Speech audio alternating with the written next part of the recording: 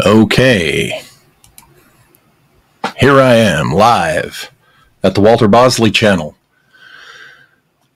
where you don't get the same discussion 3 times a week on the same tired old topic. Um, you won't hear me go on and on about the same 2 points about ufology day after day, week after week. I try to give you a variety here at the Walter Bosley channel, and I think many of the new subscribers, that's one thing they like that's brought them here.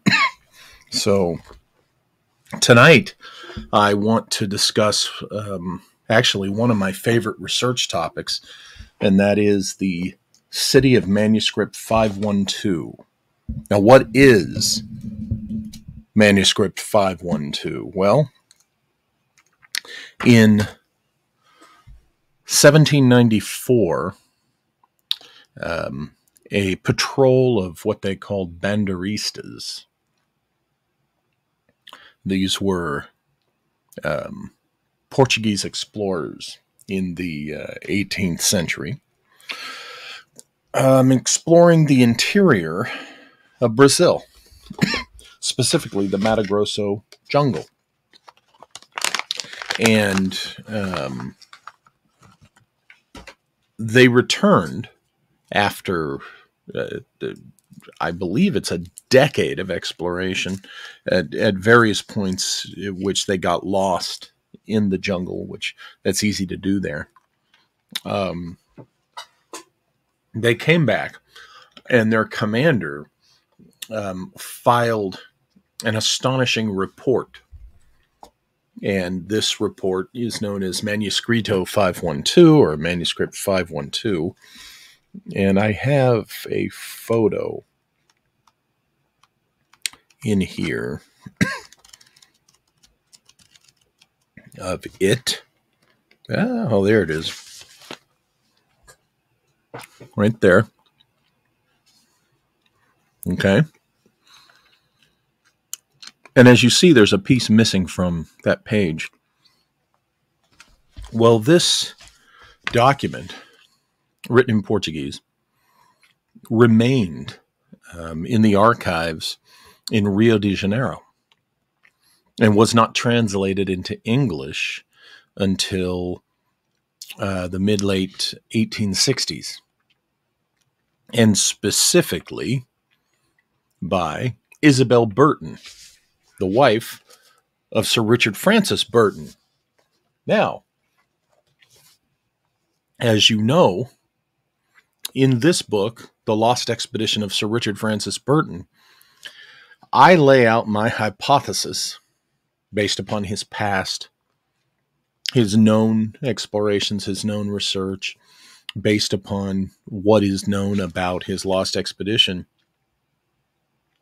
that the 4.5, 5 months or so that we know nothing in any of the documented record that's been made public anyway, that we know nothing of where he was exactly while in South America during these lost months.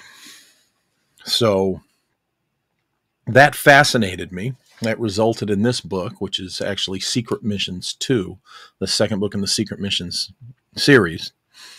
And I argued that Burton very specifically went in search of and very possibly found the city of Manuscript 512. We're told that his wife was the first English translator of this manuscript. And this was done in, I think, the last 2 weeks before he departed for South America to take a diplomatic post, followed by his wife soon after. And after 3 years of serving that diplomatic post, Burton sends his wife home to pack and be ready for the next assignment in Damascus, or somewhere in the Middle East. They're not sure that it's Damascus at the time. And then he goes off and disappears after leaving Buenos Aires. And very little Very little is known of the months that followed. And even what we know from him was just some anecdotal tale told at a party. Now, why does this matter? Why is this interesting? Because Sir Richard Francis Burton was a man who wrote profusely about every little thing he did. I'm not kidding you about the profusely.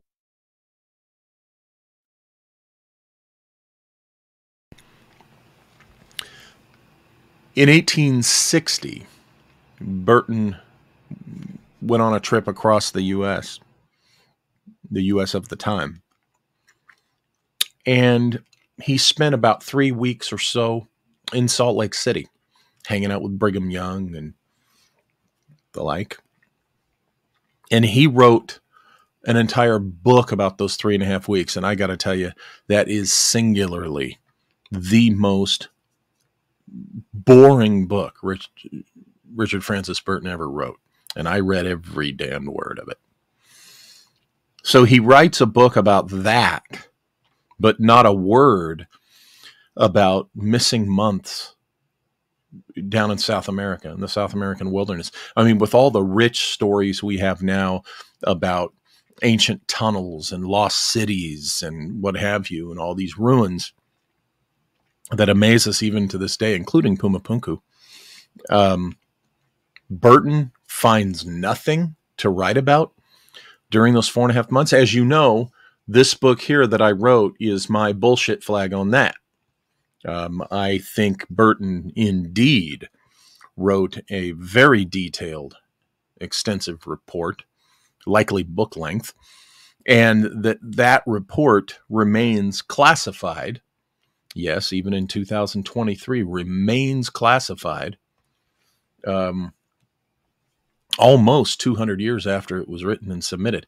I think it was submitted to British intelligence primarily. The Royal Geographic Society probably got their look at it. But I also suspect Burton was working for another organization outside of British intelligence and the Royal Geographic Society. And I go into that in this book. In my mind, he likely worked as much on the translation of Manuscript 512 as did Isabel. They were a great partnership. They had an amazing marriage, and she absolutely would have gone along with taking public credit for the translation. You have to understand, Isabel at that time was just learning Portuguese. Okay?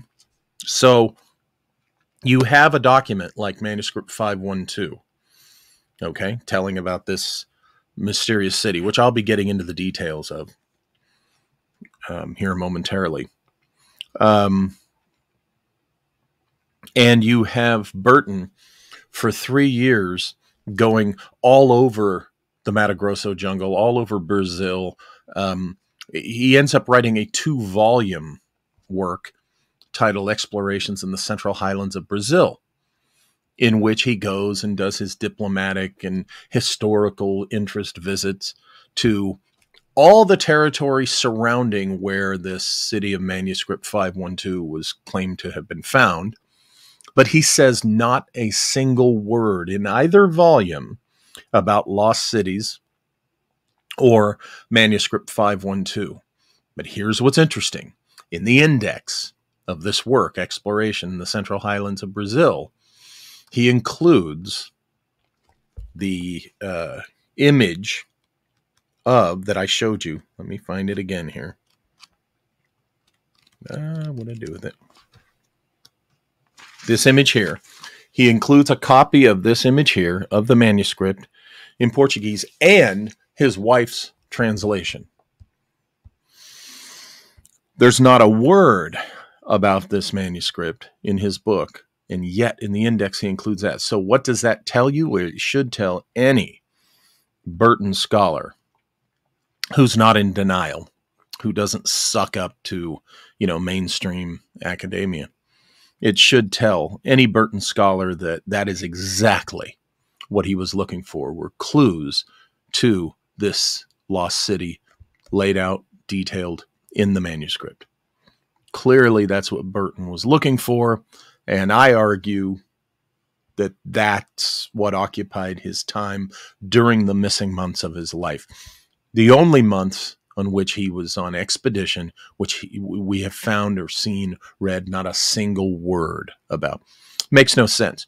And then when he emerges later in Lima, Peru, he's worse for the wear. He's haggard, he's ragged, he's been somewhere and likely seen something astonishing.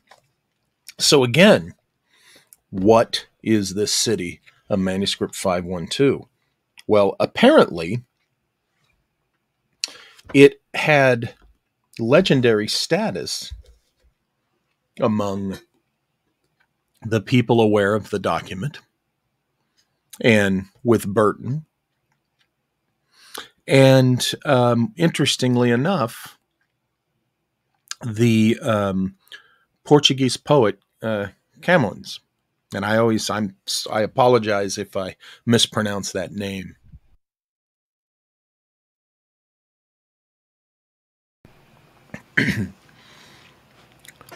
As I go into in the book, Os Lusíadas, okay, which is the historical national epic of Portugal,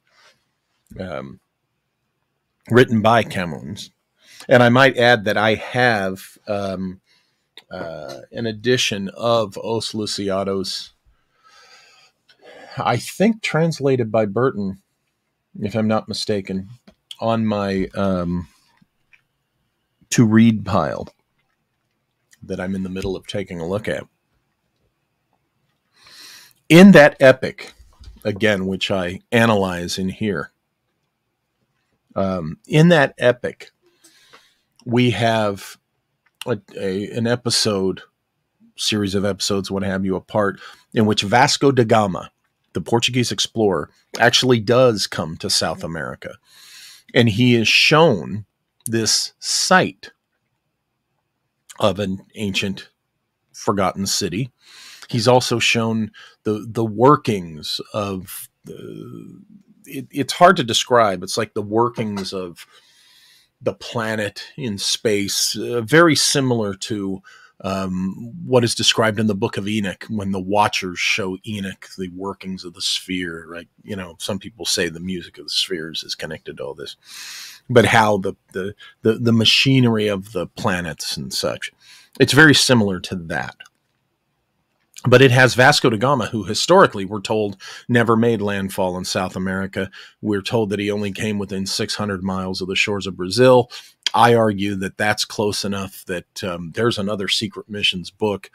I think da Gama did come to Brazil. I think he reported it to very few people. And I think that's how Pedro Cabral knew specifics about getting to Brazil, where to land and such like that, because he, was a student of Vasco da Gama. But history tells us da Gama did not land Brazil. I don't know. I think Camões seemed to know something about that. And that's why he wrote that episode in Os Lusíadas. But what's interesting is in Os Lusíadas, the epic, let me get my reading glasses here, we have a description of the city. Let me, I think I've got it marked already.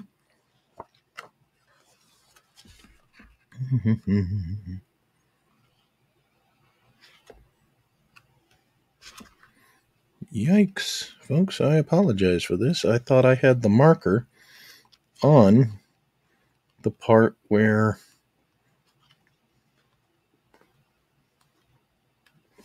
okay, here we go.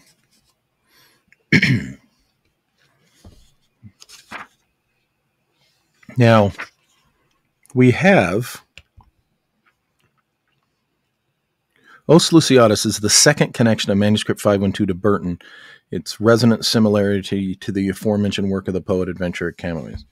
It's pretty straightforward. Let us return to the segment of Camões' Os Lusíadas, and I'm quoting from Os Lusíadas.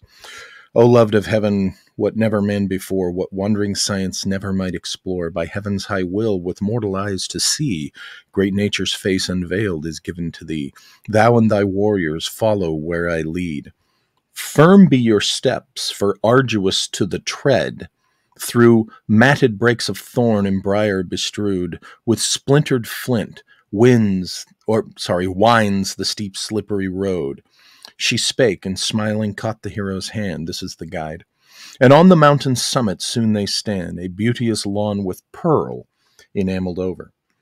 Now, the phrases which I have highlighted are, in my analysis, resonant with elements of the account in Manuscript 512. Specifically, the phrases arduous to the tread and matted brakes of thorn and briar could refer to the difficulty of traversing the unexplored terrain as experienced by the party in the Manuscript 512.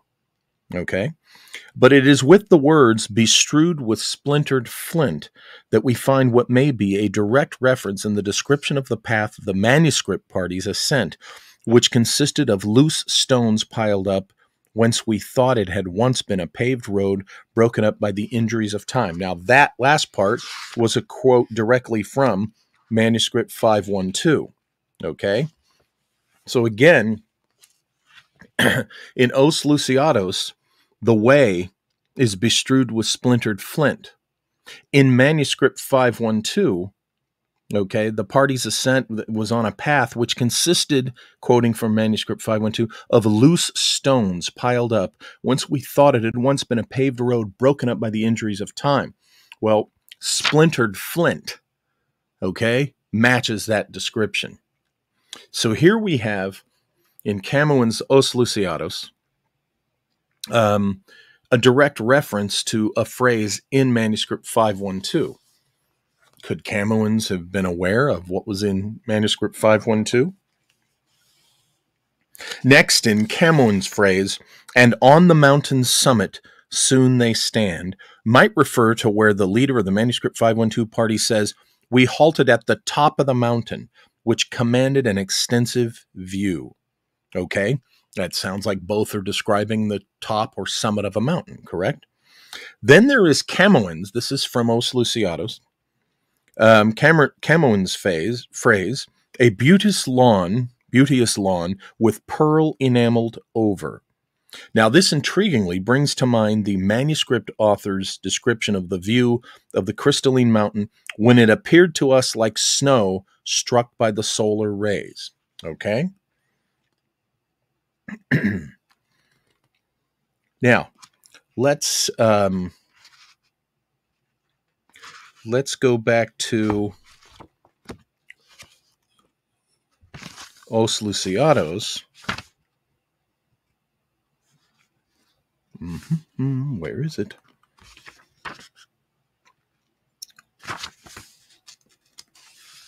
I'll be darned.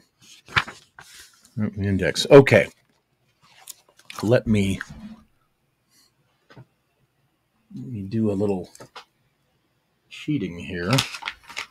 And, well, I'll be darned. Where is... Folks, I'm sorry. I seem to have misplaced my phone, which has the handy internet on it. What do you use browser for? Yeah.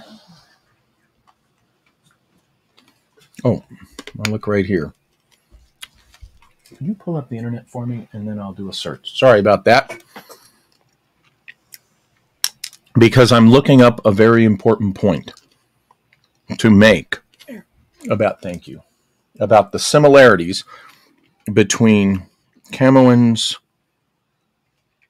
Os Luciados, and Manuscript 512.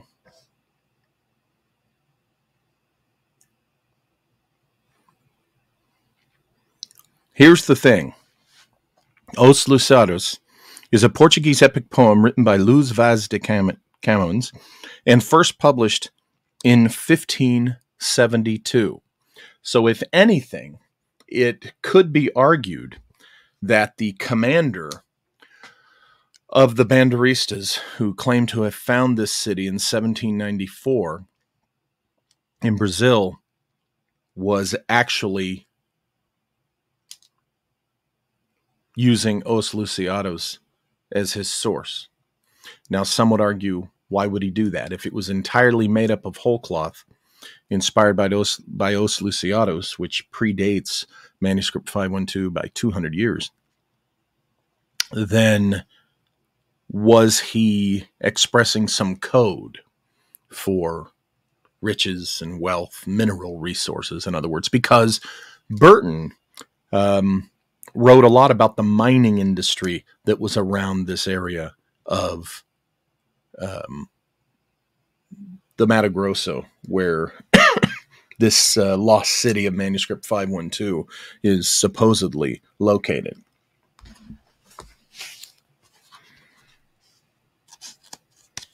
Now, what's interesting is also that Joseph Smith, the inventor of Mormonism, as many know, claimed to have learned about a lost civilization down in Latin America, which he called one particular region, he called Zarahemla. That's also the name of a particular city that he claimed was down there.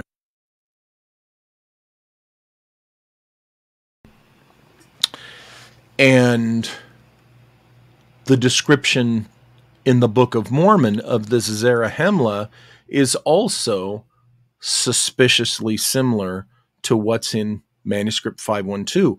The problem with the Joseph Smith reference, that's very similar, almost identical to Manuscript 512, is that the Book of Mormon, of course, was written years before Manuscript 512 was translated to English, which is very interesting. It implies that perhaps Joseph Smith or his source could translate Portuguese. The problem with that is that this manuscript lay in the archives in Rio de Janeiro, essentially unknown, certainly unknown to a guy who was, establishing a cult and then a religion and such in the Western United States at the time. Unless Joseph Smith had incredible diplomatic ties to Brazil at that time, which I'm not aware of. How do you explain this? Does it mean that he got his hands on an English translation of Os Luciados? One could argue that, indeed.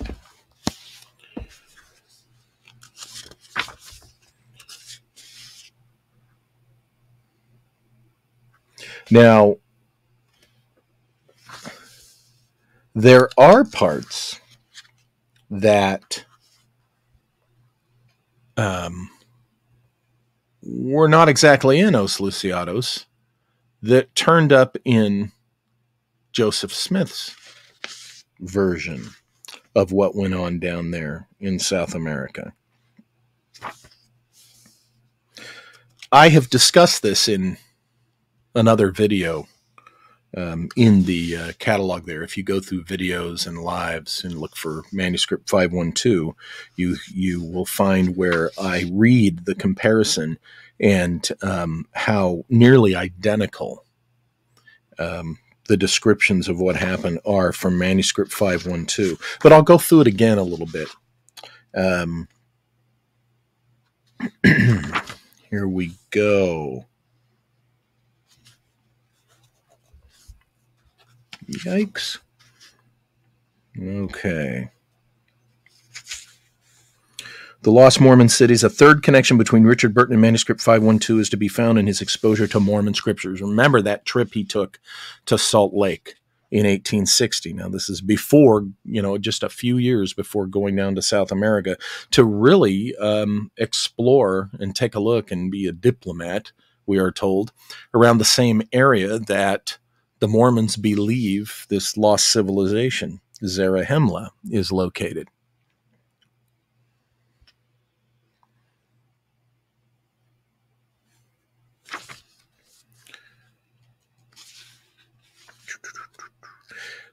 Let's look at the Book of Mormon. And it came to pass in the 34th year, in the first month, on the 4th day of the month, there arose a great storm, such as one as never had been known in all the land. And there was also a great and terrible tempest, and there was terrible thunder, in so much that it did shake the whole earth as if it was about to divide asunder. There can be nothing more clunky than reading scriptural English and diction. Jesus. No pun intended.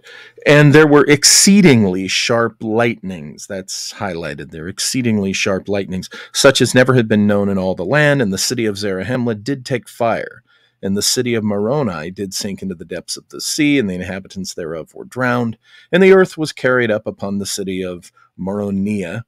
That in the place, or Moronia, however, tomato. That in the place of the city there became a great mountain, and there was a great and terrible destruction in the land southward, again emphasized. But behold, there was a more great and terrible destruction in the land northward, and on and so forth. And the highways were broken up, and the level roads were spoiled, and many smooth places became rough. Now remember what I said earlier about what was written about the splintered flint and the rough, loose stone road. Now, that's from Manuscript 512. That's also from Os Luciatus, right? And here it is in the Book of Mormon. And many great and notable cities were sunk, and many were burned, and many were shaken, till buildings thereof had fallen to the earth. And the inhabitants thereof were slain, and the places were left desolate. And there were some cities which remained, but the damage thereof was exceedingly great, and there were many in them who were slain. And there were some who were carried away in the whirlwind, and whither they went no man knoweth. Now that's going to be really important when I get into my major point tonight. This is Book of Mormon. And there were some who were carried away in the whirlwind, and whither they went no man knoweth. That's very interesting. And behold, the rocks were rent in twain. They were broken up upon the face of the whole earth, insomuch that they were found in broken fragments, and in seams and in cracks upon all the face of the land. Now that all is from 3 Nephi 8:5-18, the Book of Mormon. Okay? Now, here's what's from Manuscript 512. In the Book of Mormon, the phrase is exceedingly sharp lightnings. In Manuscript 512, remember, written almost 100 years before the Book of Mormon, it's written, in each corner of the said square was a needle in imitation of that used by the Romans, but some had suffered ill usage and were broken, as if struck by thunderbolts. So the Book of Mormon, you have exceedingly sharp lightnings that had hit structures.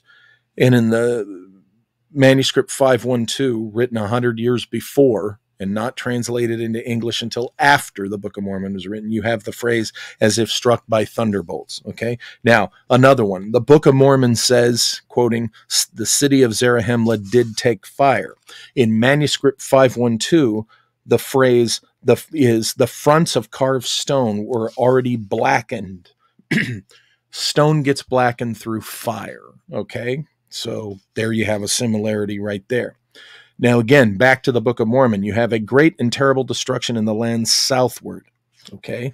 Manuscript 512 is, of course, a report on a semi-destroyed lost city in South America, which is southward of where Smith would have been writing his thing. Book of Mormon says, highways were broken up, and the level roads were spoiled, and many smooth places became rough. In Manuscript 512, it says, we began the ascent, which consisted of loose stones piled up, whence we thought it had once been a paved road broken up by the injuries of time. Again, Book of Mormon, highways were broken up, and the level roads were spoiled, and many smooth places became rough. Manuscript 512, 100 years older than the Book of Mormon, says, whence we thought we began the ascent, which consisted of loose stones piled up, whence we thought it had once been a paved road broken up by the injuries of time. You see the similarities there. Again, Book of Mormon, inhabitants thereof were slain, and the places were left desolate. Manuscript 512 says, this is where the manuscript is torn. So you get the phrase, of corpses, which is part of the unhappy, too much damage, and forsaken perhaps on account of some earthquake. So, there you have desolation and destruction. You get the idea. Joseph Smith allegedly discovered the golden plates from which we are told the Book of Mormon events were transcribed in September 1823. Okay? Manuscript 512 lay in the Brazilian archives for 86 years before being discovered in 1839 by Manuel Lagos. The English translation did not happen until 1865.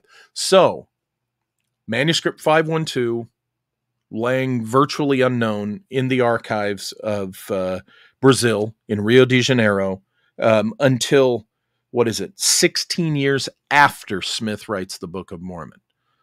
Okay, so Smith could not have had access to Manuscript 512, but how did he get such close details? Where did he learn about the city of Manuscript 512? We have to ask. But there's no way he could have plagiarized its contents. Okay.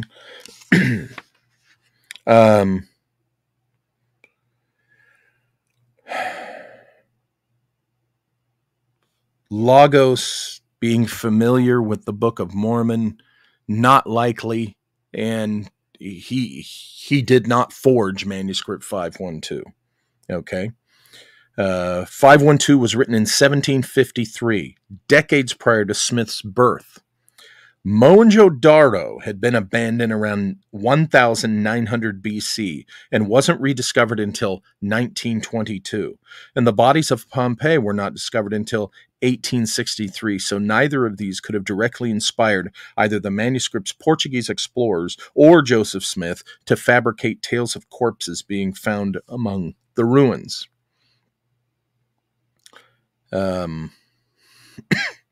Now, there is a scholar whose name I still haven't been able to identify. He goes by Practical Eschatology online, and he suggests that the mysterious letters and characters found engraved on walls and in architecture reported by the Banderista commander in Manuscript 512 may have been in the same language or dialect as the plates that Joseph Smith claims to have found in New York.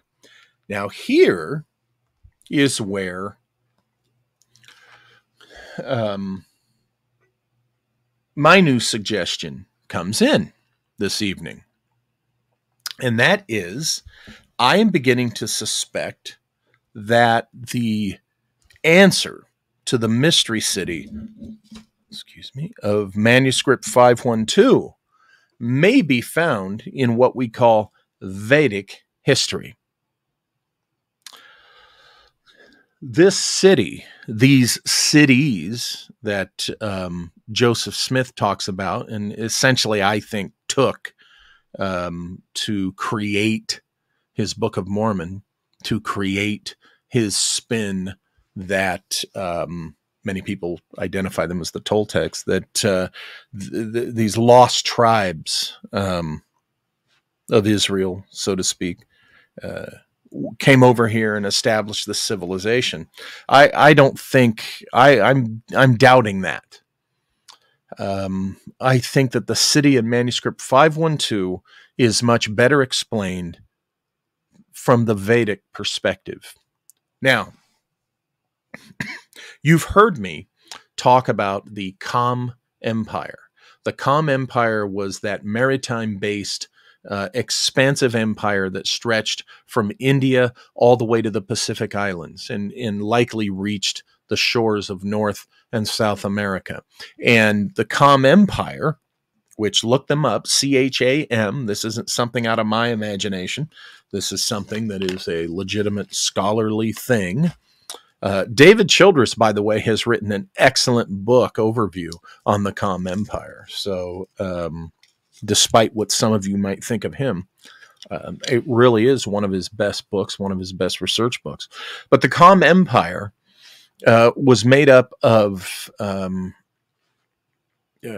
cultures from India, the region of Egypt and North Africa, and all through Southeast Asia, okay, and the Pacific Islands. It was a massive empire. You could argue that whatever this Lemuria actually was, the Com Empire might explain it, or was, part of it, for example.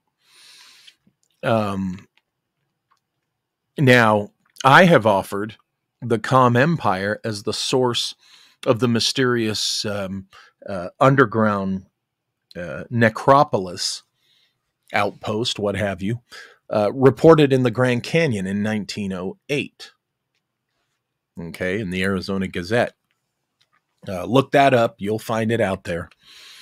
And the description which the author of the article gives to this necropolis, this ancient site found in the Grand Canyon, it's described almost in Egyptian terms. Well, think about it. In 1908, something like the Com Empire, certainly with the influence of Egypt, but also India, and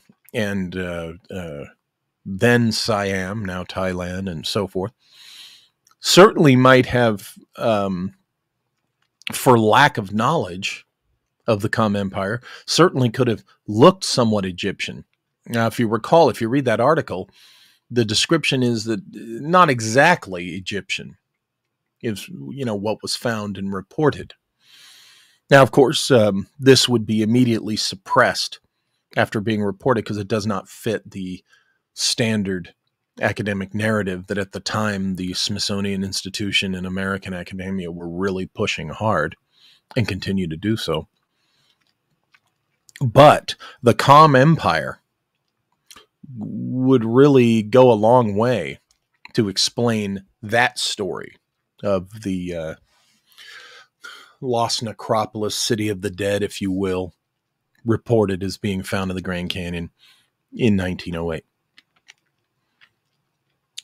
Now, I thought about this, and when I looked at the history from the Vedic research perspective, and having the benefit of some recently acquired Vedic historical literary sources, courtesy of our good friend Nick here,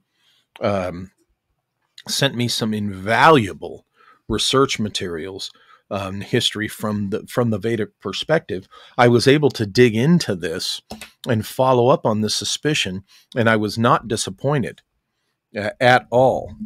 That's why I wanted to talk about this with you tonight. Let me share with you from the Vedic perspective. Now, look, you don't have to agree with this. You can, you can very calmly and comfortably just embrace your Western civilization point of view and stick with that. You don't need to consider anything outside of the West if that makes you feel more comfortable. Okay. However, the mind seeking truth and answers is a little more open to what may be the intellectually uncomfortable. So, you might find this interesting, but those of you who are sold on Western civilization and the Western perspective being the end all be all of knowledge, well, I understand if this doesn't interest you. Don't you love it when I'm a smart ass? Okay, so I'm referring to, and again, thank you, Nick N. You know who you are, our friend Nick, who sent me the amazing model kit stuff. Thank you for this book.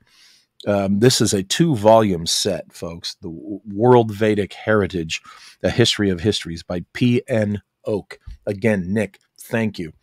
This is just invaluable reference material here. And again, this is just a reference source. Vedic Past of America is one of the chapters.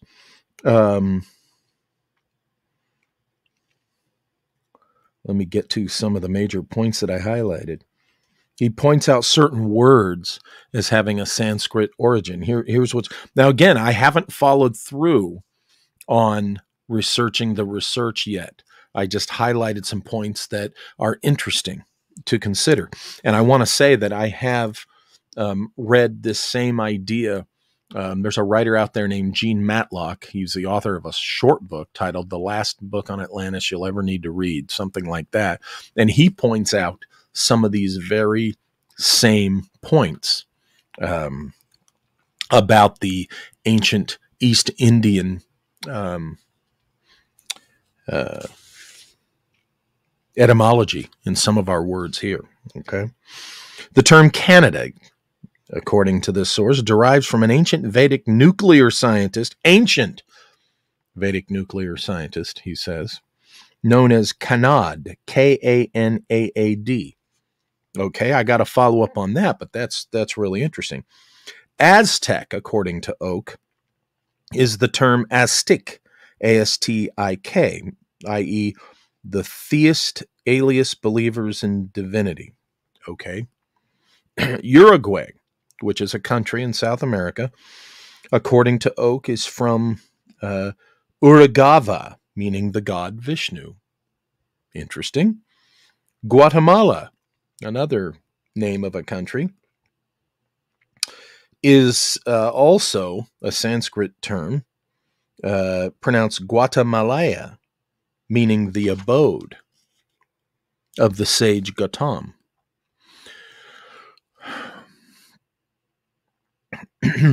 Arhuntana in Sanskrit signifies silver or anything silvery. Arhuntana. Consequently, the fact that Argentina is well known for its silver mines is an indication of the Sanskrit origin of its name. I believe also the Latin root, right? Argent for silver, but did that come from Arhuntana, the Sanskrit? This author, Oak, would say that it did. He claims that the IA, or IA, ending of country names such as Colombia, Bolivia, Patagonia, which is a region like Russia and Siberia, is distinctly Sanskrit. Okay, that's interesting. Venezuela, according to Oak, is Vana Ujwal, the glorious forest. That's interesting.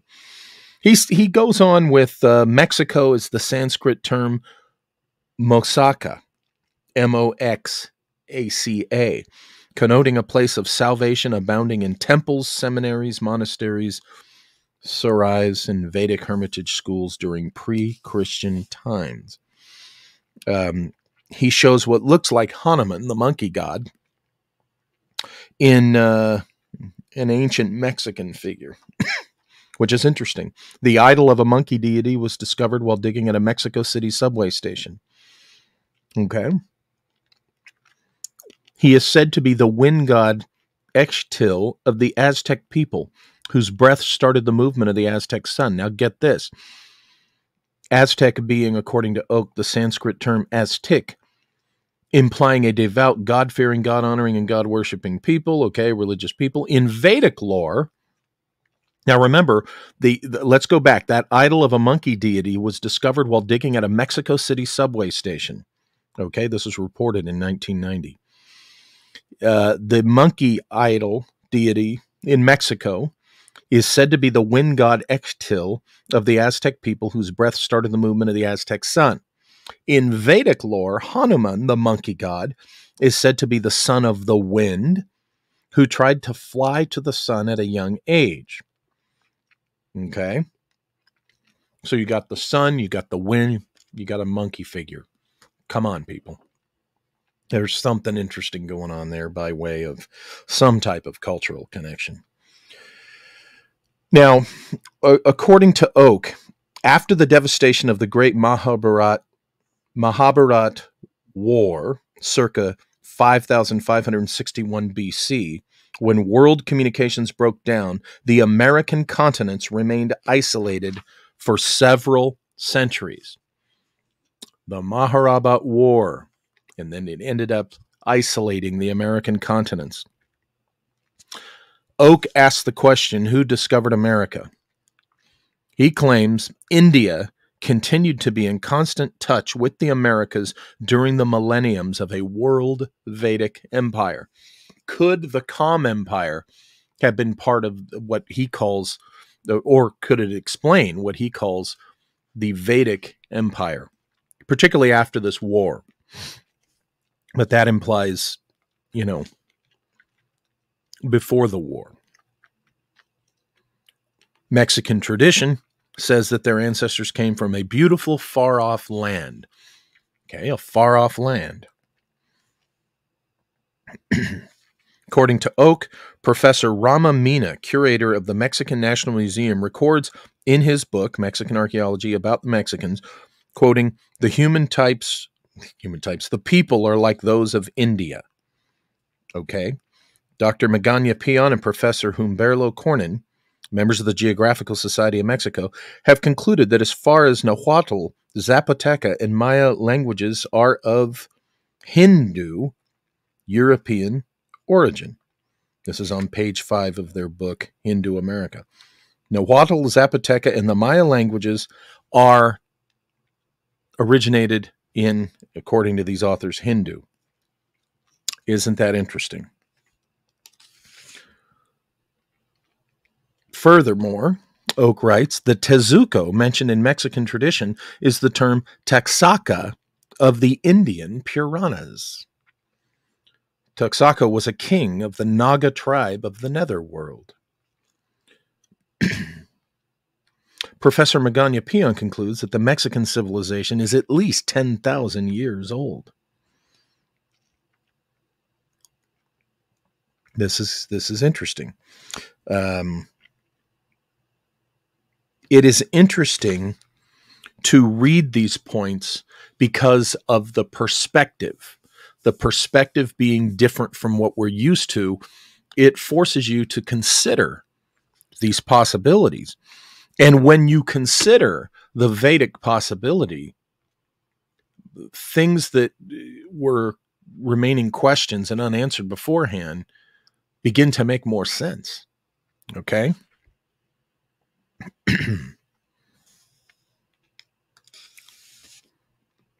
Now, this book is just fantastic. Again, Nick, thank you for this resource. I could go on and on quoting from this and referring to it. But think about the description I read from Manuscript 512 about the destruction that was visited upon the city, right? And the lightnings and the earthquakes and the whirlwind. Remember that I said that would be important? The whirlwind that reportedly took up certain survivors of the cataclysm.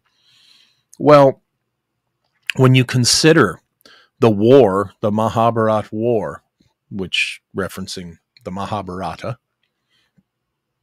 the Ramayana, okay, the war that the Rama Empire got into with another civilization, some argue Atlantis. Could the destruction on this city have been part of that cosmic warfare, or that Mahabharata war talked about in the Vedic scriptures? It certainly fits when they talk about the lightning bolt weapons from the sky, very specifically in Manuscript 512. The destruction and lightning bolts and cataclysmic energies and the rain of fire coming down. Certainly, this best matches what we're told from the Vedic perspective, okay, about this ancient war, which, by the way, some argue included, some type of nuclear weaponry or missiles and such. From my perspective, in my opinion, the Vedic war perspective explains the destruction wrought upon the city of Manuscript 512 far better than the Book of Mormon, some anger of God thing going on. Okay. This wrath of whatever. It makes sense when you look at the linguistic resonances, like Oak pointed out in this particular volume of World Vedic Heritage. It makes a logical sense that the Western sources don't. Now, let's go back to Os Luciatus and Camoens. I'm about ready to do my deeper dive into Os Luciatus, having received the Burton translation of Camoens. And I will be doing that dive into what inspired Camoens. And I'll tell you, Camoens spent some time in India. Okay. Da Gama was known for exploring India. We have the East Indian Vedic connection to Os Luciatus right there. And so I have a feeling that what we're going to learn about Camoens Os Luciatus is that he too learned the Vedic historic perspective, and he learned something about this lost civilization in South America. I came to the conclusion after doing this book, the research for this book, that I still reach and agree with now, after especially after looking at the Vedic perspective. And that is that I do not think that the Banderista commander was making this up simply based on Os Luciatus. Even though it is possible, I will admit it is entirely possible that the Banderista commander was indeed making something up in his report inspired by Camoens' epic. However, we have to consider that perhaps this Banderista commander, based upon Os Luciatus, went searching for this lost city. And based upon the description in Os Luciatus, he found the lost city exactly as Camoens described it. That has to be considered, and that's the thread I'm pulling. That's what I'm pursuing. I think Burton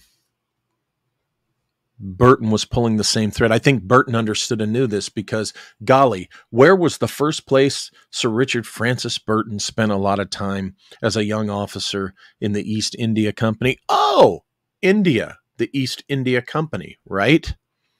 And as you know, I go into the private personal explorations that Burton did in India, okay, conducted in India. So here we have a very deep, intimate knowledge of India, of the Vedic histories, in the man whose wife is credited with doing the first translation on Manuscript 512, the man who disappeared for 4.5 to 5 months, okay, in the South American wilderness. We still to this day, okay, do not know what he saw there and where exactly he was, which is completely uncharacteristic of Sir Richard Francis Burton. He's got a connection to India. Camoens had a connection to India. Vasco da Gama, who's featured in Os Luciatus, a known connection to India. There's linguistic connections to Latin America and, India.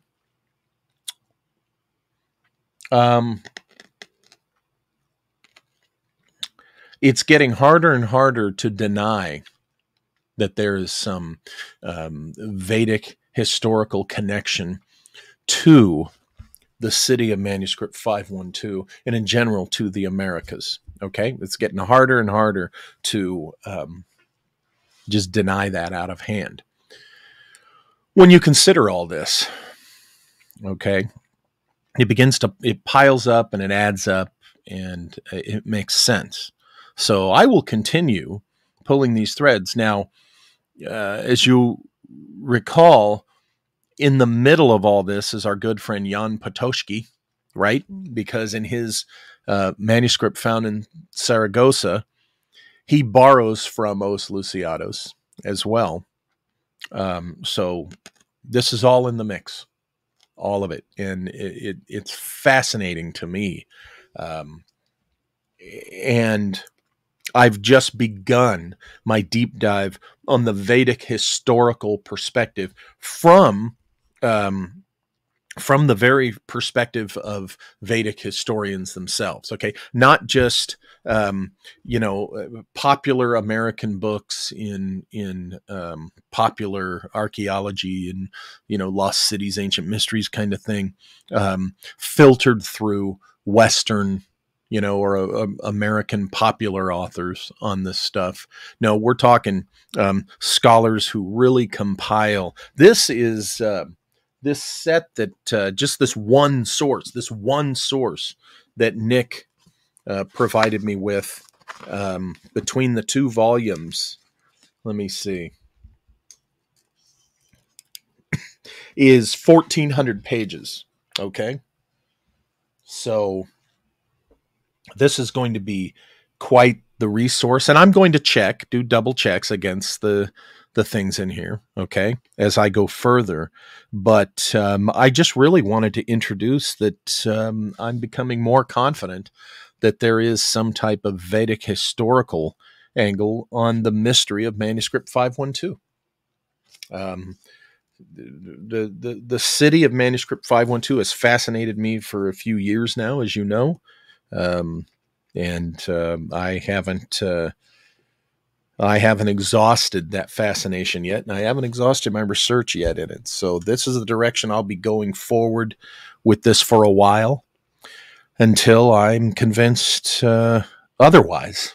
Okay, until I'm convinced there's nothing to it. So already I've been on here an hour, and I thank you for being patient with my dry throat.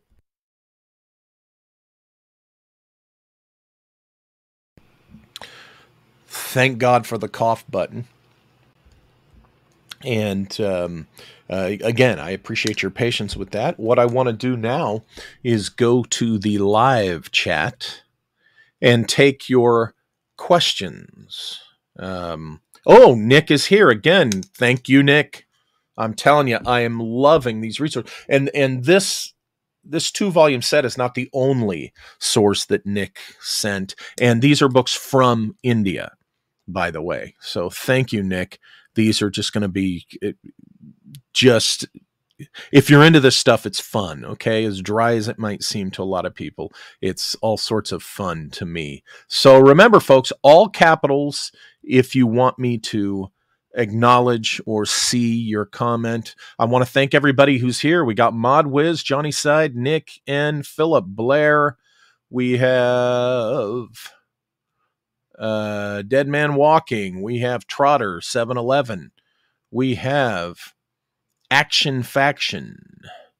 We have Michael Wentz. Gigi Abby Lynn. How are you, Gigi Abby Lynn? And we have Easy Gamer 89, Tim Houston. Okay, Juju Judio's here. I haven't seen you in a while. Rusty Carpenter. Okay, I'm going to go down here so we can get started on the questions. And there's D. Dorothy Papineau. How are you? So remember, folks, if you got any questions or comments, all capitals, please, so that I can see it more clearly and know that you are indeed addressing me. I want you to know, folks, that really soon, Malia and I are going to be going on a research trip to South America to follow up on this very topic. I'm excited about this, okay? And I don't want to spill too many beans, but you might be able to join us. So more on that in the future. C.A. Beverforden says the Redheads New Zealand ancient history documentary, their history and DNA, links them to Persia, India, and South America. Let's put that up there. Indeed, C.A. Beverforden. I'm telling you, the more you look at this stuff, the more connections there are. And you know what? It's really too bad that the Western civilization snobs just deny it wholesale, just because, well, we're talking, just like in Western civilization, in the Yahwistic religions, we have the jealous God. Well, all his followers are, it's jealousy and fear that someone might, my God, know more than they do. I'm glad you're alive, Gigi. So, the more you look at this Vedic historical perspective, the more sense that it really makes. Philip Blair asks, why might Richard Burton's mission still be classified? Who is the enemy that they're worried about should those files be declassified? That's a very good question. I could be wrong. Maybe they're not classified because maybe he did not report to British intelligence. Maybe he did not report to the Royal Geographic Society. Maybe he only reported to a private party, which for their reasons is keeping it secret. Now, think of the breakaway type topics connected with South America. Think of the legend of Marconi disappearing to South America in his city. Think of all these things. Here's what we do know. In his diary, Colonel Fawcett directly refers to the English translation by Isabel Burton, because that's who it was credited to. The English translation of Manuscript 512 as what inspired him to go look for his lost city of Z, which, by the way, I think is a direct reference to Joseph Smith's Mormon Zarahemla, obviously. But Fawcett was inspired by and went on his search for Z, which ended up, being the cause of his disappearance, after reading the English translation of Manuscript 512. And the researcher at Practical Eschatology is the one who found this diary entry from Fawcett. So here's the thing.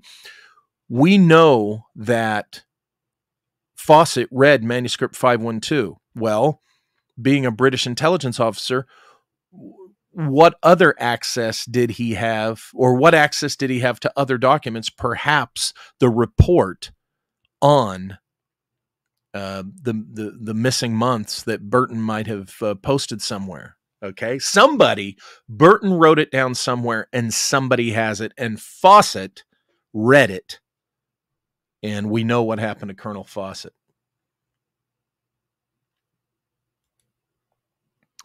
Modwiz says India is a cradle of civilization. Absolutely. Hey, River Dogma Pitbull's here. ML asks, do I follow Robert Sepper's work? I am familiar with Robert Sepper's work. Yes, indeed.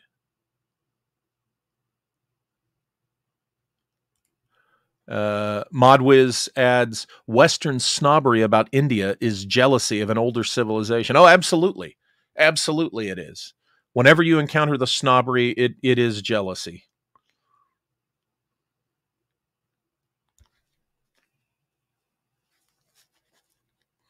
It certainly is jealousy. Now remember, Mr. Oak, P.N. Oak, might not have, his conclusions might not be exactly accurate. Okay. What I'm saying is, I think it's very smart to consider the Vedic perspective on this. Okay. It's time. It's time that we stop with the the ignorant snobbery. Hey, Todd Wood's here. Hello, Todd Wood.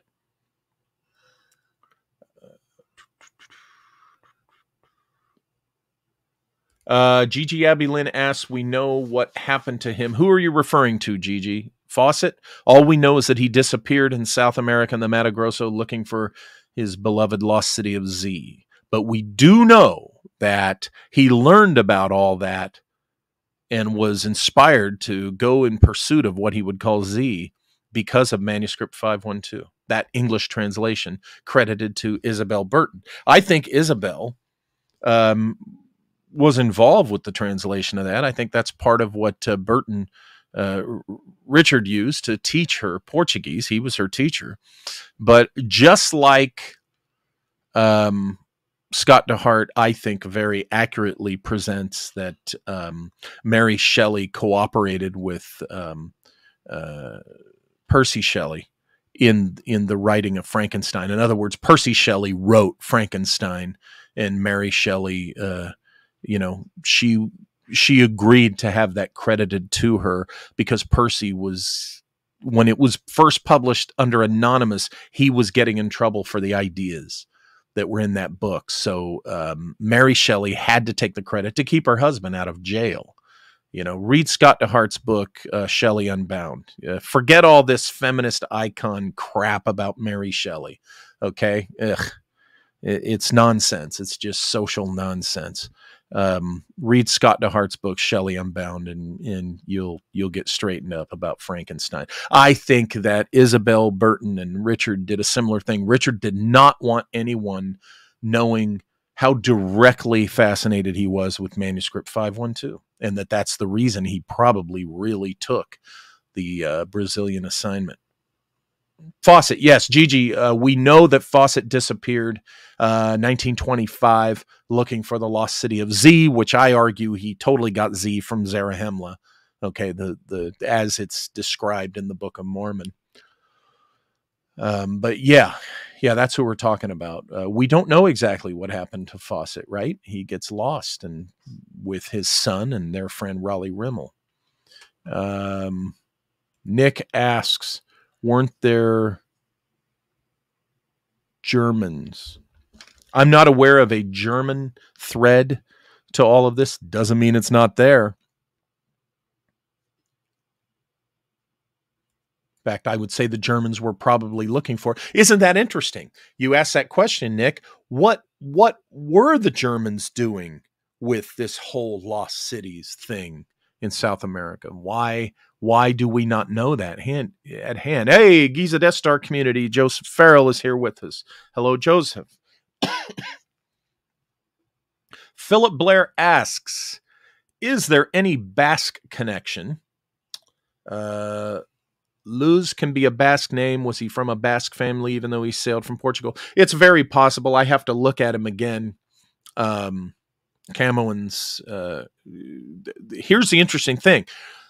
Scholars have pointed out that the Basques, being such a unique, specific subculture there on the Spanish Peninsula, that they are among the oldest of the European bloodlines. And many point a connection between the Basques and the civilization in Mesoamerica. Okay, so some people point to the Basques as descendants of whatever Atlantis was as far as a wider empire. So there could very well be a Basque connection to Camoens and Os Luciados, certainly. And I'll be pulling that thread, of course.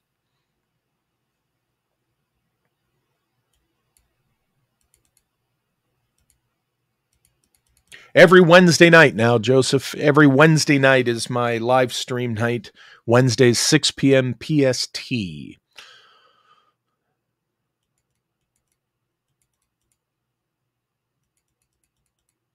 So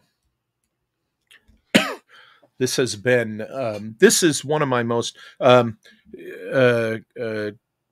Joseph, I recommend that you get your hands on the resources that Nick, our friend Nick N., sent to me just in the last week.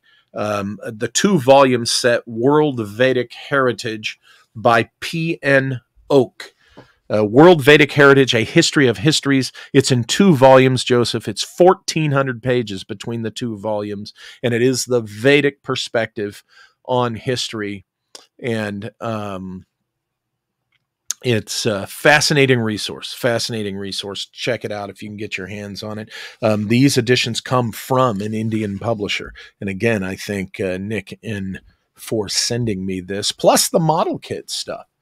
I'm going to start. Let me tell you, Nick sent me an amazing box of modeling tools and stuff, and I'm finally going to be setting up a proper model building table. So, so there we go. I cannot wait. But you guys know that I'm very proud of this book. This, for the longest time, was my favorite of all my books I've written. And then, of course, I wrote that little book, The Esoteric Napoleon, which I'm also proud of. But this one, seriously, I feel like of all my attempts at scholarship, this is a very strong one. And I haven't finished with the material that's in here yet, obviously.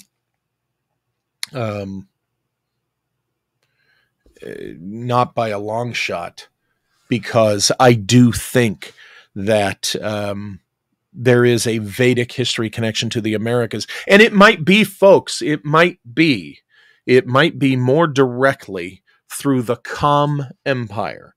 C-H-A-M, the Kham Empire. Now remember, the Kham Empire, as I said earlier, was comprised of cultures from India, North Africa, specifically Egypt, then Siam, which is Thailand, of course, Southeast Asia, other areas throughout Southeast Asia, Australia, and the Pacific Islands, okay, from, the Northern Pacific on down to the South Pacific, to the coasts of the Americas, South America in particular. And I argue that the Kham Empire explorers reached North America because I think the Kham Empire explains the necropolis reportedly found in the Grand Canyon in the 1908 Arizona Gazetteer article. I think the Kham Empire is a very realistic, actual historical possibility for whatever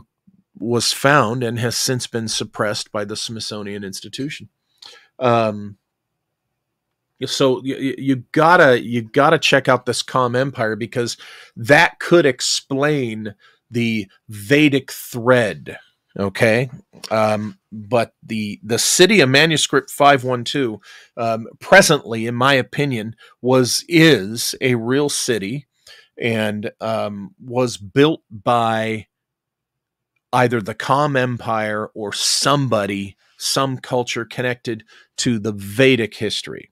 Okay. I do not buy that it was a city built by a lost tribe of Israelites. Okay. I just don't buy that.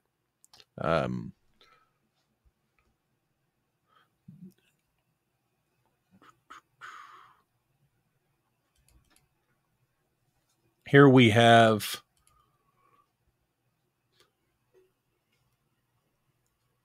let me see. Mariah 577. When the Spanish got to the Americas, there was a Basque priest among them who could understand the Maya language.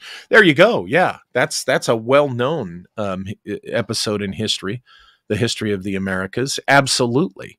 Absolutely. So, what does that argue? I think that totally argues a past connection, between these cultures. Our friend here, Giza Death Star, Joseph Farrell, has written about, and others have written about, how really the whole Columbus episode in 1492 was really a dog and pony show and an official opening of the Americas, really, when you think about it, for commerce and resources. Because, look, Columbus himself likely came to the Americas in 1485. Okay. Dig into that. You'll, learn about the 1485 possibility. The document which he wrote and submitted to Isabella and Ferdinand of Spain refers to a prior knowledge of the Americas prior to 1492. There's just so much evidence for this. Our friend Dr. Farrell has written about this. David Childress has written about this, and many other researchers in between those two have written about this and pointed it out. And of course, this points to the cartographic tradition, okay, the ancient cartographic tradition in which they found the old portolans and the old maps from the previous civilization seized during the Fourth Crusade, just for one example, from the archive, the National Archive of Constantinople. Okay.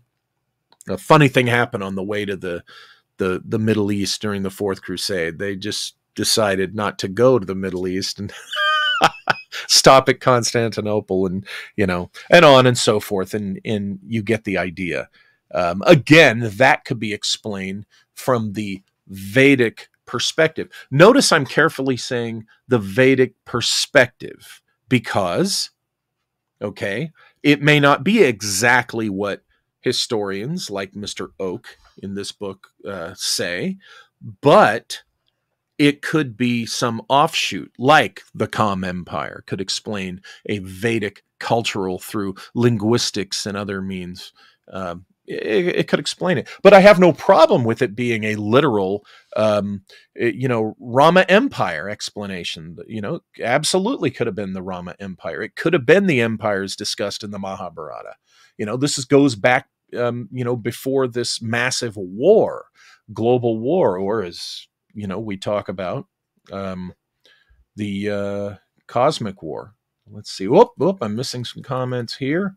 Giza Death Star, our friend Joseph Farrell says, Wallace Judd is the one that really delved into Basque Mesoamerica connection. Wallace Judd. I'm going to write that name down.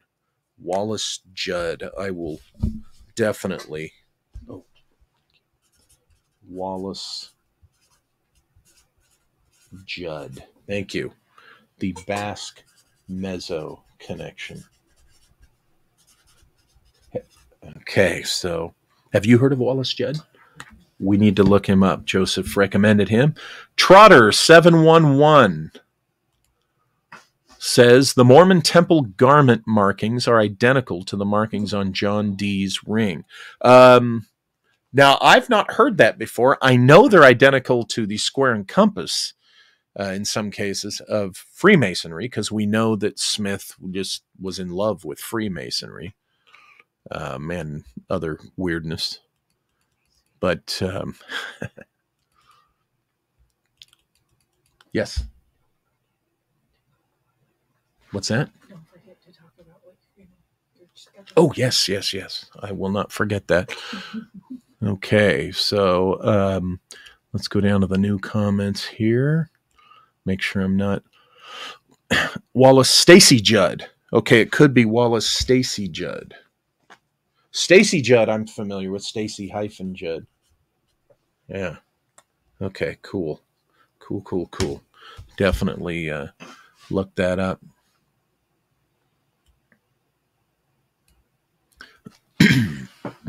So, I've discovered, I've been sent some new toys, thanks courtesy of Nick, some Vedic historical perspective literature, which I'm going to dive into and see if I can, do some analysis and see what I think stands up to scrutiny.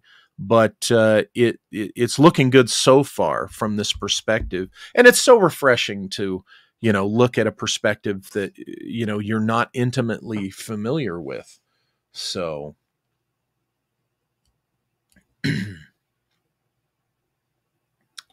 anyway, okay. Any more questions or comments? Again, all caps in the live chat there. Before I forget, I want to let you know that we scheduled, the upcoming several weeks. Now, next week, next Wednesday, I'm hoping to have another transtemporal cosmic warfare discussion.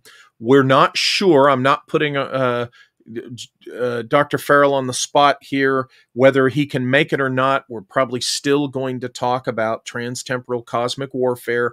If Dr. Farrell can make it a week from tonight, great. He'll be here. It'll be an amazing discussion as usual. But as you can see on June 21st, I do have that slotted for the transtemporal cosmic warfare topic. Okay, so hopefully Dr. Farrell's been having some weird weather going on there, so it's day by day, day to day, I should say. And then on June 28th, I'm going to have Melissa Tittle. Melissa Tittle is the producer who's been developing my Empire of the Wheel trilogy into a fantastic dramatic series project.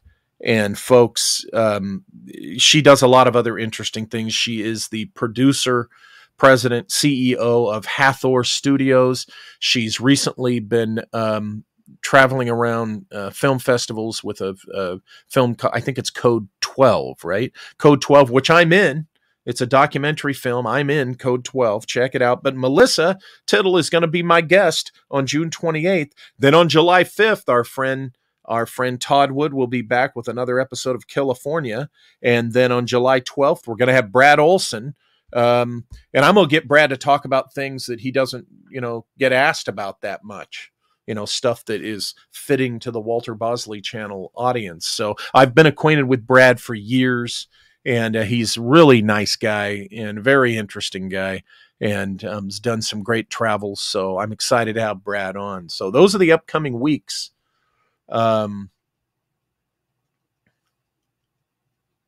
see. Did I miss any comments?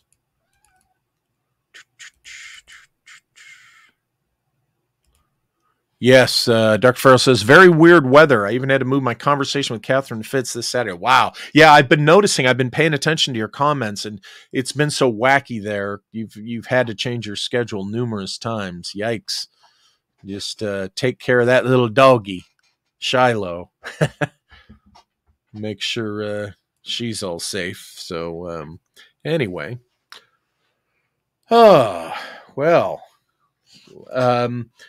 Remember my new book coming out in September, Nimza, How America Sold Its Soul, is going to be available off the press in September, but is available now for pre-order. Go to lostcontinentlibrary.com. Is that correct?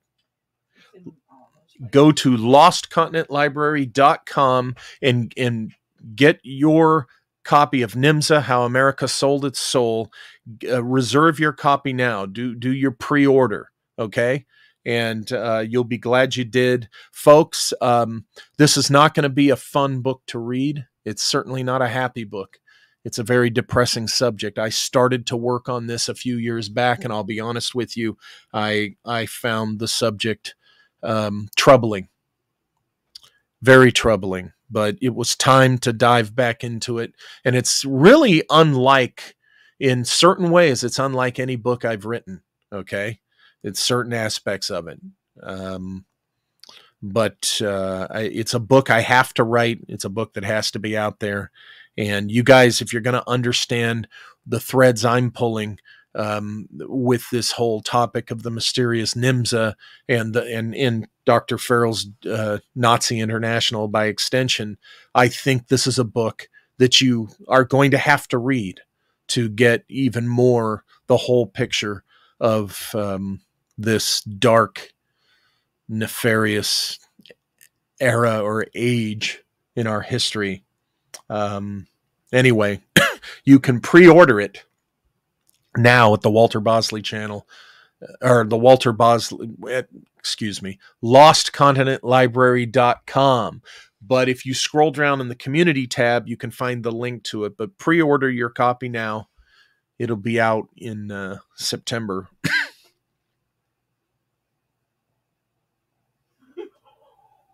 Oh, Nick. Did you see what Nick said? Yes, I just saw it. Nick said, I will only pay full price for the new book. Thank you, Nick. What Nick is referring to is if you pre-order it, thank you, Nick, for bringing this up, though. It's a sale. It's a marketing point. It is $5 cheaper. you get a discount by doing the pre-order. Okay, the final retail price is going to be more than what the pre-order price is. But I thank you, Nick. Thank you. I appreciate that generosity. CSO the second asks, what happened to Kincaid after his Grand Canyon discovery? I don't know. See, that's what's mysterious, is this Kincaid guy and Jordan. These ended up being, they're hard to trace, just like this necropolis. We do know that there's an area of the Grand Canyon that not even employees of the Department of Interior are allowed to go to. I mean, not all the park rangers are allowed to go. And that's probably where this necropolis was found. Yeah, Joseph, I will send you a copy of that because I think you'll find it very interesting, and you'll be very familiar with some of my sources. Philip Blair asks, who are the main characters? Well, Prescott Bush will certainly be mentioned, but I'm going to be naming other names, so it's forthcoming. One of the ways in which it's different from most of the stuff I write is it will have a very contemporary chapter. It'll be pointing to things in our world today and people in our world today. So it's one of those books that could get me in trouble. Soulite, US expat, how you doing? Soulite asks, will you do another show regarding time travel and also talk about the Kozyrev mirror? I definitely will talk about those things. Definitely. Maybe sooner than later, now that you asked. Remember, folks, all caps if you want me to acknowledge the comment or respond to it. D. Dorothy Papineau says, I'm looking forward to getting the NIMSA book. Thank you, D. I'm looking forward to getting it out there. I really am. And again, it's as dark and not fun as it is. It's important info to get out there. Soulite US Expat says, I bought a Nexstar BSE and I got a 4K camera to do live shows. Cool. Excellent. Okay. Well, folks, we're approaching an hour and a half. We're at an hour and 27 minutes. I want to thank all of you for being here. I want to thank all the new subscribers that have shown up, and please come back next week, of course, when we're going to be talking about transtemporal cosmic warfare. And if the schedule and the weather permits, Dr. Farrell will be joining us if the technology and the scheduling permits. And it's always a fantastic discussion. Again, if you're interested in the book I was talking about tonight, my book, it's this one here, Secret Missions 2, The Lost Expedition of Sir Richard Francis Burton, in which I talk about the city of Manuscript 512. And, if you missed any of this, go back and watch the replay. I really think the mystery of the city of Manuscript 512, there's going to be answers found from the Vedic historical perspective, okay? From that perspective, just like any other source, the specific sources and authors may not have it exact, but they could be on the right track. I feel that the Kham Empire will likely fill the gaps that perhaps the Vedic historical perspective might not be able to answer, as far as the city of Manuscript 512 and other such lost city mysteries in South America. Again, one of my favorite subjects. Thank you, Modwiz. Modwiz says he's going to get the NIMSA book. Thank you. And Soulite talks about the telescope. It's an 8-inch aperture. Excellent. Look forward to hearing later. Talk to you later, Joseph. And again, before I go, as I teased several minutes ago, I'm going to tease again. I am by no means done with research on this stuff right here on Burton and the South American cities. And Malia and I are in the near future going to be going down to do some direct research finally in South America. And let's just say you might be able to join us.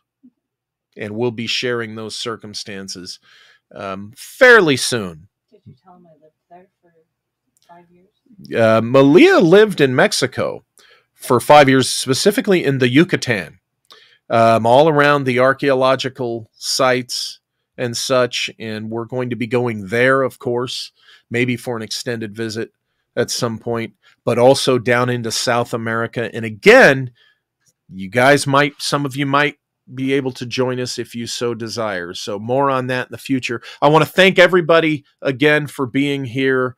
We had a great turnout in the live chat. Again, I thank you if you're a new viewer, a new subscriber. But if you're a new viewer, hit the subscribe button.